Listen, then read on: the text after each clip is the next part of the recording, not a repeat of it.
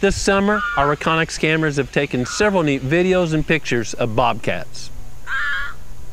One photo even showed a female bobcat carrying a kitten.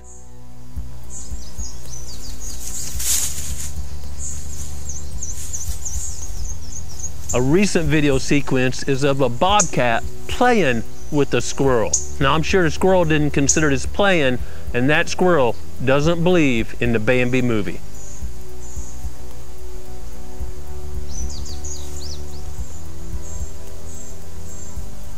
The bobcat remained in front of the Reconyx camera for more than 18 minutes with its prey. While they are beautiful critters, bobcats are a top-level predator. Several research projects have shown that they can take a lot of fawns and even mature deer.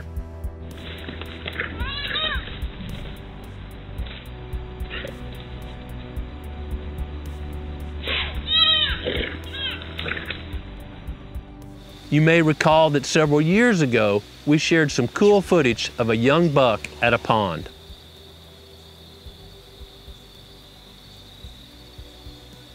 You could tell by his behavior he was uneasy and kept looking into the timber.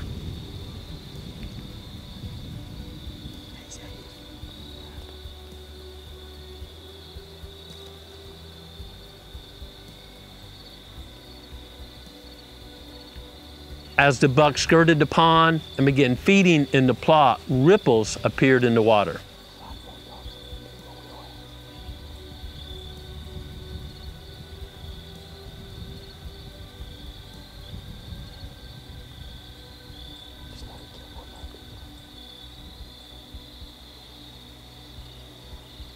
The bobcat had been stalking the buck and likely tried to slip within range by swimming across the pond. The buck turned around, saw the bobcat, stared him down, and sent the cat back in the timber.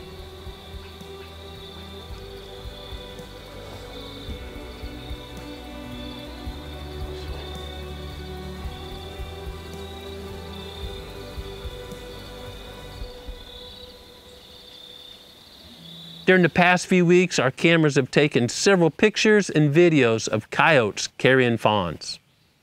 Though we don't enjoy seeing coyotes carrying fawns, it's a great reminder that coyotes and other predators are hunting for fawns throughout the fawning season. Predators hunt for many species of wildlife, including turkey poults, quail, and even non-game species. We don't want to end the predator-prey relationship, but we do wish to manage for balancing the number of predators and prey so both populations thrive. Even though our cameras are taking lots of pictures and videos of coyotes, they're also taking a lot of pictures of fawns and poults. Growing Deer is brought to you by Bass Pro Shops and Cabela's. Also by Reconyx, Eagle Seed, Winchester, Avian X Decoys, Lacrosse Footwear, Morel Targets, Hoyman, Hooks Custom Calls, Summit Tree Stands, RTP Outdoors, Yamaha, Fourth Arrow, Onyx Hunt, Scorpion Venom Archery, Case IH Tractors, Bloodsport Arrows, Code Blue, D-Code, G5 Broadheads, Prime Bows, and Redneck Hunting Blinds. I believe the high number of fawns and poults we're seeing is a product of trapping each fall and the habitat improvement work we've been doing for years. Native habitat can provide great cover and be a source of high-quality nutrition for many critters. We've been working intentionally to improve the native habitat in several different areas. We've used chainsaws, prescribed fire, and even a bit of herbicide, and the results, well, they're very impressive. I enjoy seeing all the wildflowers and the diversity of plant species. One thing I really enjoy is seeing deer browse on the native species. We have some great looking bucks this summer, and I believe a big portion of their antler development is due to the high quality native browse here at the Proving Grounds. Throughout most of the whitetails range, antler growth will end during mid to late July, and at that time, hardening or mineralization of the antlers will begin. Bucks will be moving minerals from their skeletal system to the antlers. You've heard us and others talk about the importance of native browse for years, but you may not have realized its importance for antler development. Daniel found some areas of native vegetation that had recently been browsed by deer. These plants were obviously attractive and palatable to deer and providing something they needed. Out collecting native browse this morning. We're going to collect from several species that we've noticed that deer are browsing here at the proving grounds. Right now it's June 15th. So right now there's certain plants that are more palatable than others. Of course, we have native species that are coming on at different times throughout the summer. Native browse is a huge part of our habitat improvement, part of our habitat plan here. Back behind me, I noticed there's this patch of giant ragweed that's growing, and it's been browsed. So what I'm going to do is I'm just going to collect several samples from the ragweed at about the height that I'm seeing deer browse. I will put those in a paper bag, and we'll send those off to Waters Ag to have them analyzed to tell us what the nutrient content of those leaves or those stems are right now at this stage of growth. So deer actually, they're selective, they're browsers, so they can actually select which leaves have the best nutrients, and they will favor those leaves.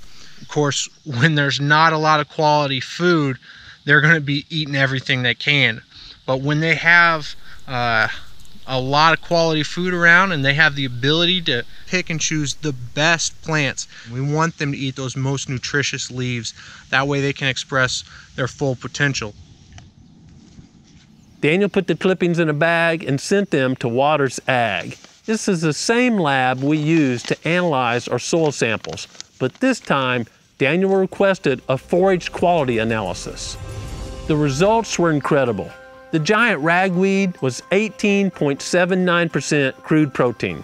Deer need crude fat, and that composed 2.17%, and the giant ragweed was 4.3% calcium. Imagine that, getting calcium in every bite of ragweed, and 0.44% of phosphorus.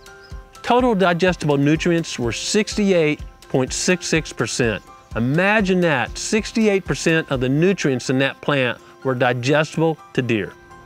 When I'm touring properties, I almost always point out how heavily the smilax is browsed. You may know smilax as catbrier or greenbrier, and it's an ice cream plant to deer.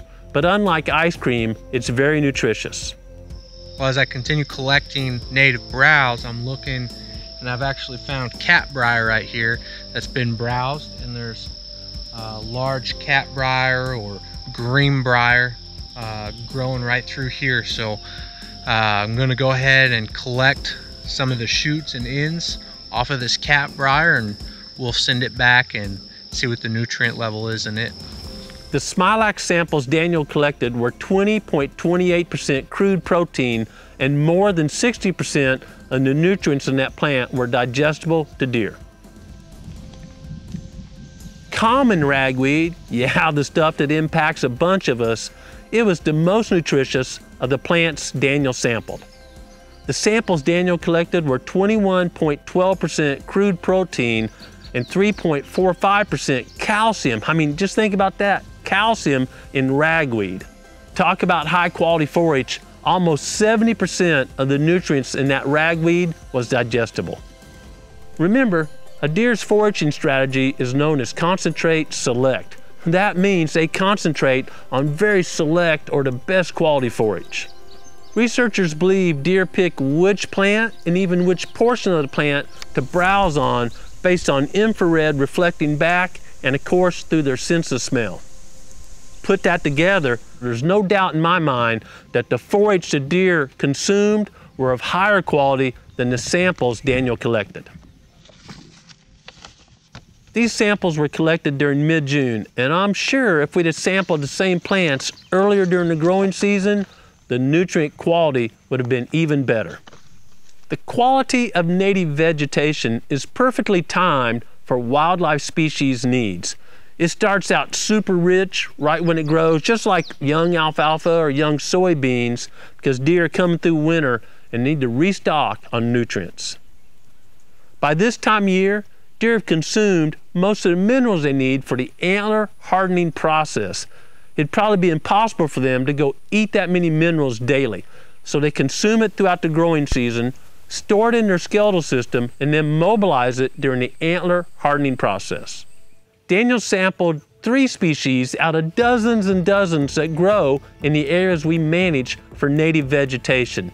Imagine the buffet deer have to walk through and pick exactly what they need at that time. I often reflect back to the great prairie and biographies of early explorers such as Daniel Boone, I've mentioned before, and other famous outdoorsmen.